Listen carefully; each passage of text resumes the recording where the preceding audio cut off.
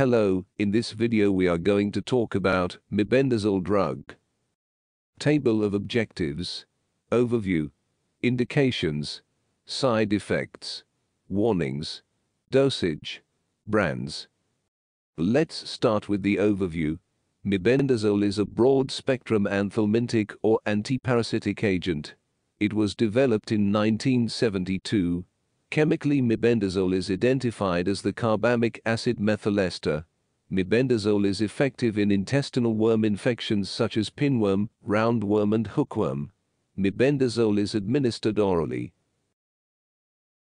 Indications.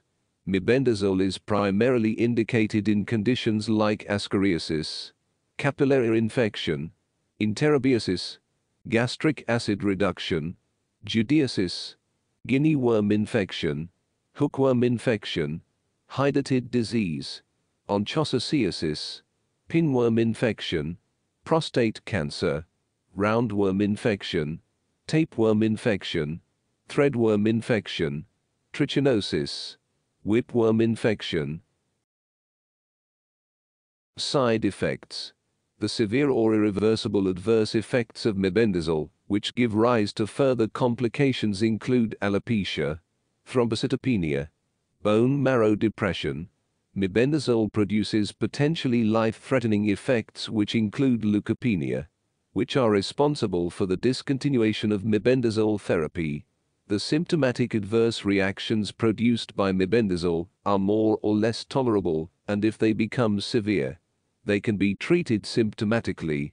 These include dizziness, headache, diarrhea, pyrexia, abdominal colic, dizziness. Warnings. Mebendazole should be used with caution in patients with liver disease, anemia or reaction to this medication previously. It should be used with caution during pregnancy or lactation. High-risk groups. The drug should not be given to pregnant mothers and neonates. If prescribing authority justifies the benefits of the drug against the possible damages, he or she should re-evaluate them and consult the reference material and previous studies. Dosage. The adult dose is 100 mg, single dose 100 mg, frequency of drug is 12 hourly, and the route is oral.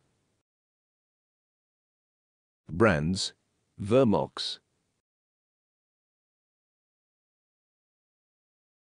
Wormizole. That's it for now. I hope you like it. Thanks for watching, and don't forget to press subscribe button.